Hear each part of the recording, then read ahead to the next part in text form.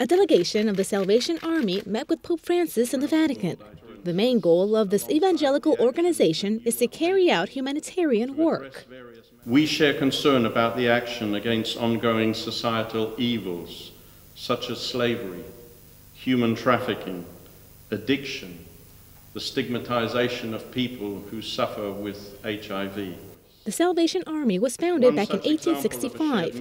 It engages with the Catholic Church through the Pontifical Council for Promoting Christian Unity. As a gift, members of the delegation gave Pope Francis a book with all its history. Ringrazio un'altra volta questo libro delle conversazioni. Pope Francis thanked them for their work with the poor and the needy, as well as their missionary work of evangelization. The delegation also gave Pope Francis their annual report with all their activities before saying farewell.